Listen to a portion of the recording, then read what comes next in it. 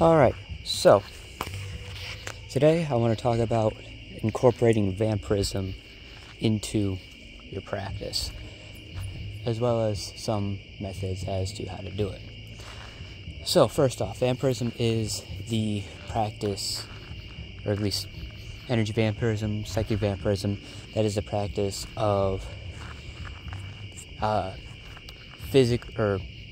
taking a target's energy and incorporating it into your own, as for you as the practitioner, vampire, whatever, to gain more energy and a little bit more powerful, at least in the given moment. So there are a couple ways to do this and a couple benefits. So first we'll go into the benefits. Some of the benefits are enhanced athletic capability, increased youthfulness.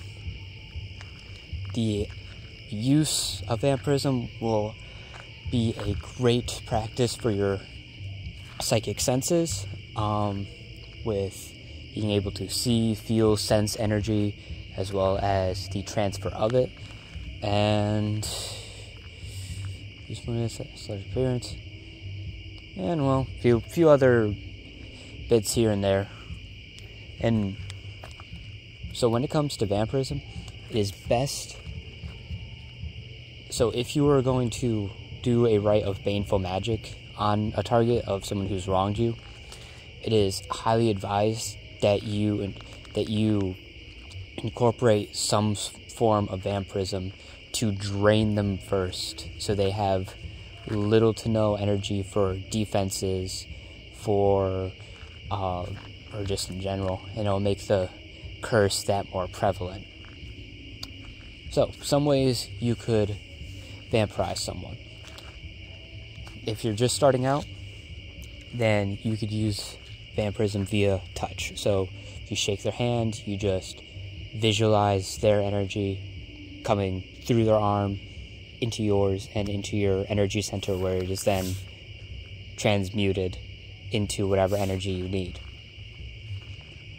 Another popular one is the tentacle method, and this is where you will have black tentacles that can shoot from various parts of your body, whether it be your shoulder, your hands, your back, whatever. It really varies on practitioner to practitioner, as well as what they prefer.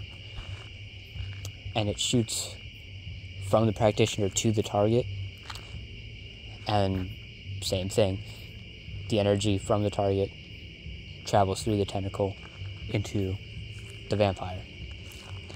And finally, there is sort of like a vortex method, in which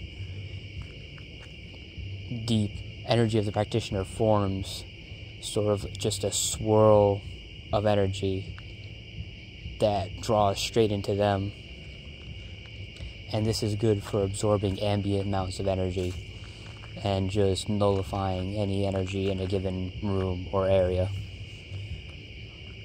And then, once you have the energy, it can simply be transmuted by visualizing it turning from the one color into another, or one type of energy into another type of energy. That's it. That's all for now. Have a good night.